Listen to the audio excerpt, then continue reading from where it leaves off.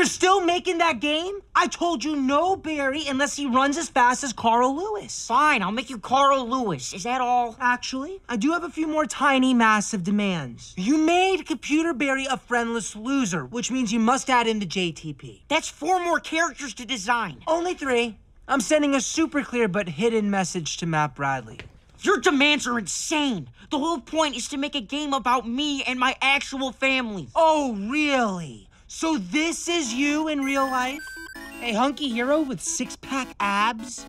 My final demand. You must re-notify Computer Adam in the spirit of honesty. Look, even if I want to make these incredibly stupid changes, my creative team will never approve it. And yet, they jumped at the opportunity. Aw, man, are you kidding me? You actually listened to this butt clown? Barry's creative direction of the main character just made sense.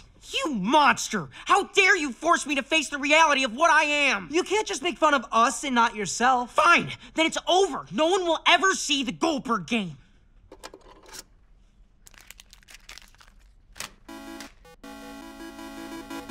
Oh, no. Oh, yes, he had it. She had it. The Goldberg program was everywhere. How is this possible? Made a bunch of bootlegs, bro. This game's hilarious because I can wedge you without real-world consequences. Balls. Somehow, the Goldberg game was the talk of the school. Suddenly, everyone was eager to tell me their many opinions. Look, it's that lazy-eyed spaz who can't catch a baseball from the Goldbergs game. Yep, that's me. Yo, do you really run all the way home to poop because you can't do it at school just like in the game? Sadly, that's all real. It's embarrassing, but relatable.